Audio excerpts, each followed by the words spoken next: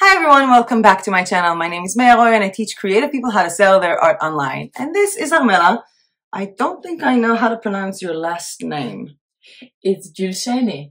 Yes, whatever she said. Don't ask me to spell it or repeat that, but I did remember your name. I'm getting your name correctly. I got it really bad at the beginning.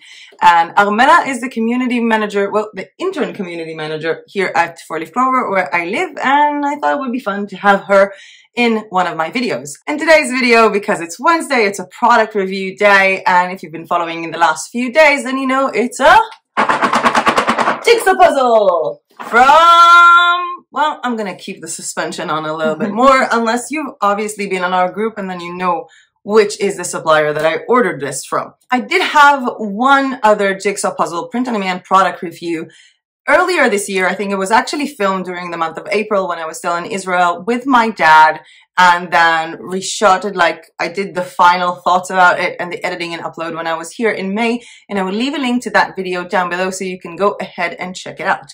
But I want to dive deeper into this puzzle that came in like this. We are in Bulgaria, which is European Union, but the package came from the United States, which always pisses me off.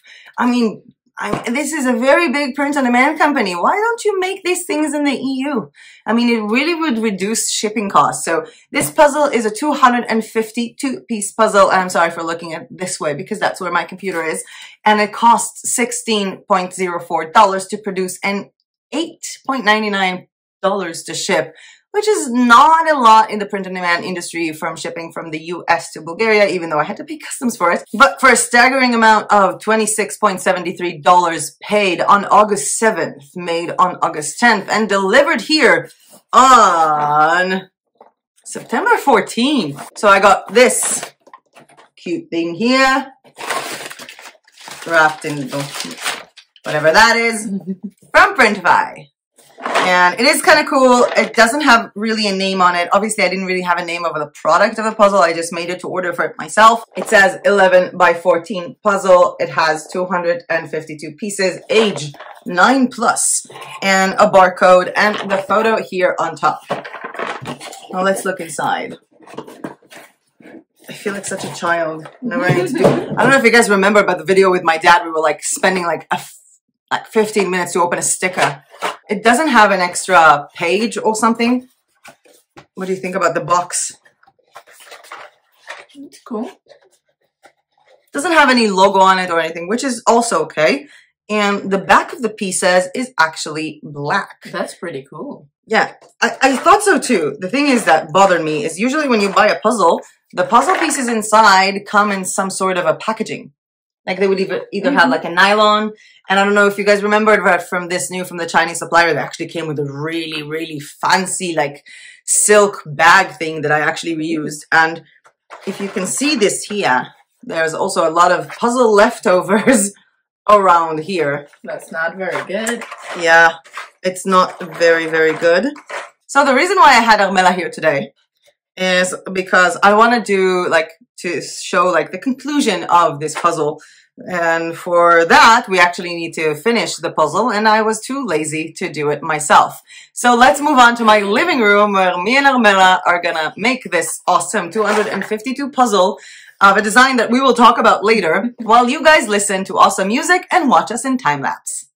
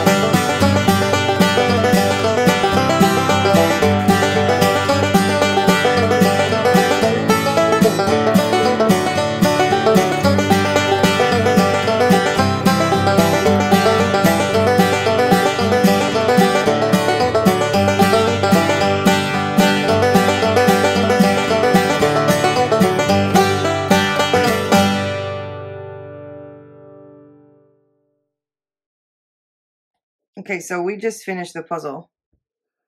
And you can see my very dirty kitchen behind Armela. So, it took us a long time, first of all. And the second, if you closely see... Let's focus on this. Look at this. Yep. Here it's not fully... Yeah, it's not the same. We also mentioned like we have the 3 dots here. And then in this photo, only 1 dot. And also at the bottom. Over here, the zigzags. You cannot see them at all here in the reference made it picture. Very difficult, which is the excuse that we're going with why it took us about an hour to do this puzzle. Not because we're stupid. Not because we're not gifted. We are very talented, strong, independent women who almost failed a 252-piece puzzle. Imagine 1,000. Yeah. And I was cursing the designer the entire time. And then Armela reminded me that that's me. So, yeah. This is the puzzle. Oh. It's actually quite funny because, while we're doing the puzzle, the sun came out. And it's actually a beautiful day here. The cows were here until this, like, an hour ago. But, yeah. We are done with the puzzle. Let's get back to us and summarize the experience of making this puzzle in my very, very dirty apartment. And we're back to us. This took a lot of time. Overall, what do you think about the quality of the puzzles, like the pieces of it or the design? It was, okay, it was fun to make, but the quality, I don't think it was the best. You don't have to whisper when you say that because it wasn't the best. You don't have to feel sorry. I didn't make it. I only made the design. The design was pretty cool. Yeah.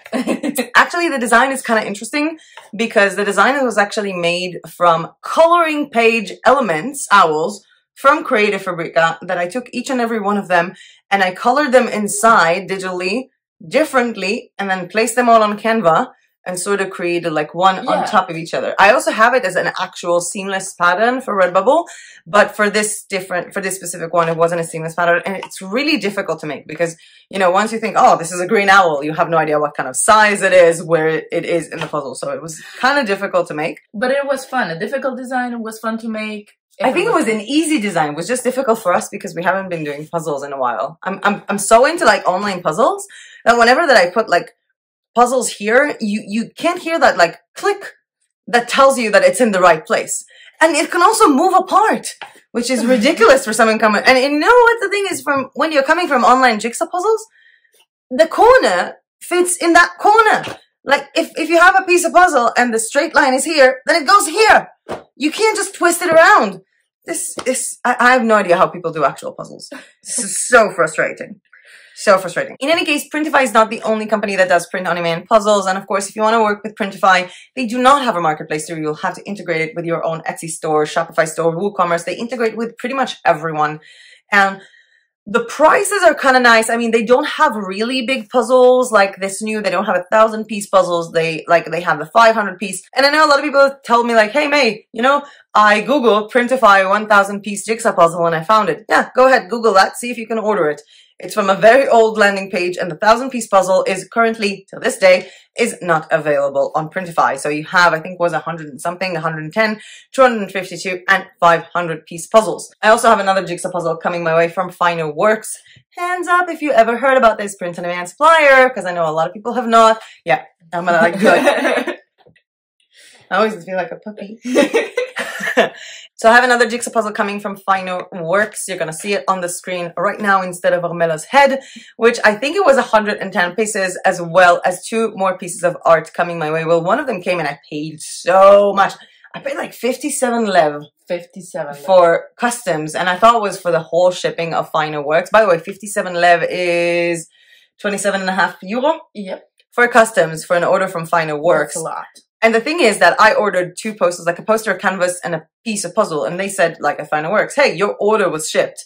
And then I got a phone call from UPS, like from customs, and saying, I have to pay 57.11. I was like, you know what, fine. And then the minute I paid it, a day after, they were like, I was getting these emails from Final Works. The rest of your order was shipped. So technically, I paid 27.5 euros or 28.5 euros for 1 poster taxes.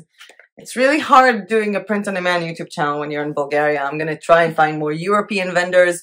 Even though Finer Works quality, and I'm giving you guys a heads up, is one of the best that I have seen so far in the print-on-demand industry. As I said before regarding this cute design, I keep thinking it's reversed. No, this cute design you can find on Creative Fabrica by just going into the link down below and finding these cute owls that you can color for yourselves. If you guys remember my llama pillow, it was also made by a coloring page, like a coloring element, of course, for print-on-demand use, that I colored myself and put it on a background. And if you want me to make another tutorial again about how to use print-on-demand approved coloring pages from Creative Fabrica to design print-on-demand products by coloring them, please let me know in the comment section down below. I will be seeing you guys again tomorrow with a tutorial on how to make seamless patterns for Redbubble or for Out of Wear or for any other platform that allows you the tiling or the basically multiplication effect using Procreate. It's going to be the first Procreate tutorial on this channel. And Armela actually saw me making a seamless pattern on Procreate. That was pretty cool. Yeah? Do you think you will be able to do that yourself? I mean, yeah. We will see. We will see if the tutorial of tomorrow will be for Armela, which, by the way, gets private tutorials here, and you'll probably hear from her later on in the next few months. And so that's going to be tomorrow, Procreate make seamless patterns tutorial for Redbubble or for pretty much anything else. Also, if you want to sell them as digital paper packs, you know, seamless patterns for other people. So that's going to be tomorrow. And on Friday, I'll be seeing you guys, of course, for shop review videos. And I'm not going to tell you which kind of shop I'm going to choose. So go ahead and submit those shops to me. There is a link down below in the description to a Google form where you can go in and anonymously submit your shops. Those could be Redbubble, Society 6, Etsy, Teecheap, TeePublic, Teespring, Printify with Shopify, and pretty much wherever it is that you're selling your print-on-demand or printable items. And I know that Friday is supposed to be the last day of the week, and Saturdays and Sundays are used to be off. But I might see you again on Saturday and Sunday. I can't promise you that. There is a really, really cool print-on-demand marketplace that has a cool tool to find if someone is ripping off your work, and I might be making a video on that on Saturday, so stay tuned. Plus a video on Sunday with like some new product alerts that might be interesting to you guys. And of course, seeing you guys again on Monday, 7 p.m. Bulgaria time, with a live premiere and a live chat talking about what I have done in the past few weeks on my own Etsy store and PayHip store, because I'm starting to use PayHip a lot more, and Armela is looking at me like, what is PayHip? By the way, if you liked this video and found the content useful, hit that like button down below. Because every time you do, it really does help my channel. And subscribe to my channel if you are not yet subscribed. And with that being said, that was it from us for today. Thank you guys so much for watching. And as usual, I'll see you guys tomorrow in my next video. Bye! Yes. Oh, it's connected somewhere here. Maybe? No? Wishful thinking, babe. It's getting there, Maya. You need one more row here. Uh-huh. Yeah, one more. And then, you know, the rest of the puzzle. Where is your nose? The forehead of this green one on top of this. So it's here, here, here. What am I supposed to do with it then? It doesn't connect to anything. I'm keeping a lot of things here. I'm not a hotel lobby. I'm not going to reserve things for you. The eye of the owl. Bum, bum, bum. Bum, bum, bum. Bum, bum, bum. Yeah. The eye of the owl. Bum, bum, bum. No, it doesn't go there. No, I'm just finding the colors first because I need to. The colors exist in so many other places in this puzzle. Dum, dum, dum, dum. Dum, dum, dum. Dum, dum, dum. The eye of the owl. Dum, dum, dum. We lost our minds. That's it. Up to this point. That would be the day that broke me. Not the PTSD. Not the spinal hernias. Owl. You can't curse. Oh, you're gonna put this. Okay. I wanted to. You can do a peep. Don't worry. I'll put a peep. Put a This peep. will be my first video with a peep, do you know? Oh, okay. Then we're re-saying. No, let's peep. Let's peep. peep. I need to learn how to make a peep. I have no idea how to make a peep on the editing. I'll make a peep though. I'll figure it out because you want to curse. So I'll make a peep. The eye of the owl.